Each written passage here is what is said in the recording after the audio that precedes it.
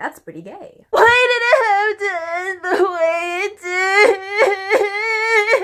Wait, Devilman Crybaby isn't the first Devilman anime? I really hope all of you acknowledge the fact that Rio Kira is pretty much canon, because I don't want to fight anyone today. But what about Akira and Miki?